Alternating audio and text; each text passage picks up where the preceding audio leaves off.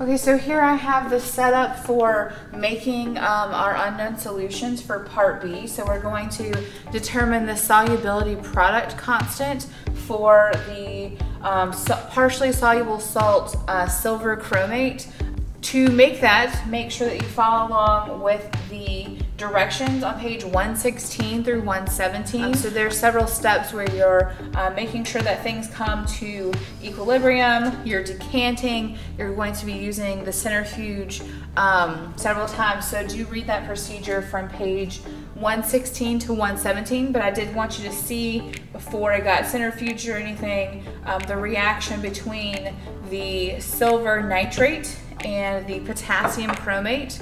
And there's several washing steps, so I also have some sodium nitrate over here for that. So we want to let this come to the equilibrium phase, and then we're going to transfer most of the solid to these little test tubes, and then we'll centrifuge them.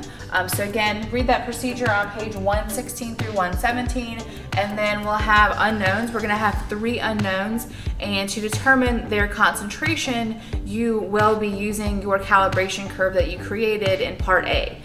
So we'll come back with those solutions already made and ready to go in the Spec 20.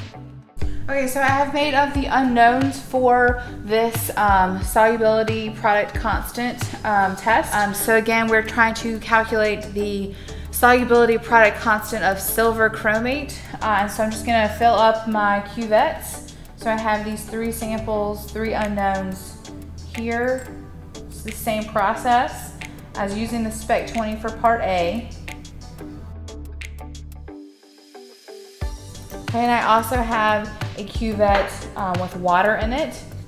So I'll calibrate my machine since it's been a little while since I used it last.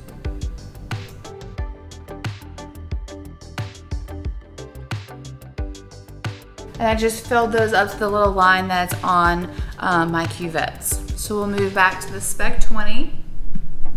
So we're still gonna use that same wavelength, 405 nanometers.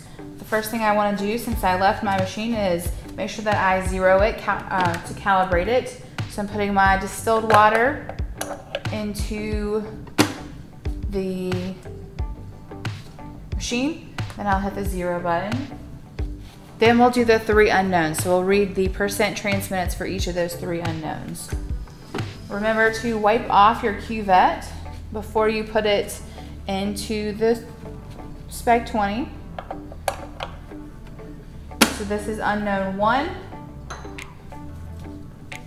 The percent transmittance is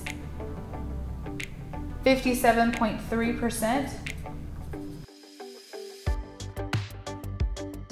47.4%.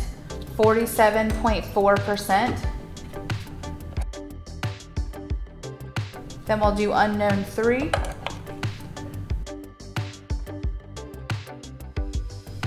54.6% is the percent transmittance for unknown 3.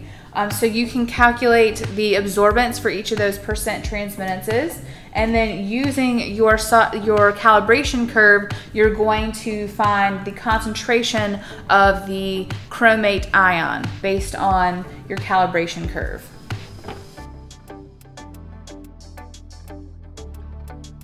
From the Spec 20, you should have recorded your percent T's for all of your solutions. So for part A, you have the known concentrations of those potassium chromate solutions. So you want to find the absorbances for each of those. So here you can see the equation. Absorbance is equal to 2 minus the log of percent T. So you'll have to calculate the absorbance for each of those solutions, and then to make your calibration curve, you're going to do the absorbance versus the concentration. So your graph should look something like this. You have absorbance versus the concentration. 4 known solutions, and you have those percent T's. So I just put these dots on there and fit it with the best line, a line of best fit. So again, that line does have to be straight. It is not a connect the dots line. So I wanted to show you what an example calibration curve would look like so that you can calculate the concentration for your unknown solutions for part B. Okay, so if you have this calibration curve, you have calculated the absorbance of each of your unknowns. Okay, so you have the percent T, you use the equation to convert that to absorbance. So you can find your absorbance over here. So let's say your absorbance is here. Then to find that concentration, you're gonna go straight over to the line, wherever the line meets, and then down to the concentration. So you can calculate the concentrations of each of your unknowns that way, using this calibration curve of the absorbance versus the concentration. And then once you have that, you want to think about what you're trying to find. So the goal of this lab is to find the Solubility-Product Constant, the KSP, for silver chromate. So if you think about the silver chromate dissolution in water, this is an equilibrium reaction. That's why I have the double-headed arrows. So it splits up into its ions. So we have 2 silver ions. So silver is a +1 ion, so we have 2 of those. And then the chromate ion. So this is the equation that it goes by. Then you can write the expression for the KSP value. So KSP, if we use this equation, so KSP is going to be equal to the concentration of our silver ion squared, because there are 2 of them in our reaction, and then times the concentration of the chromate ion. So your calibration curve deals with the chromate ion. That chromate is what makes that solution yellow in each of those samples that you saw using that Spec 20. So you're finding the concentration of your chromate ion, and then you want to be sure to know that when you move to try to find the concentration of your silver ion, it is twice that of the chromate ion. So the silver concentration is 2 times the concentration of your chromate ion.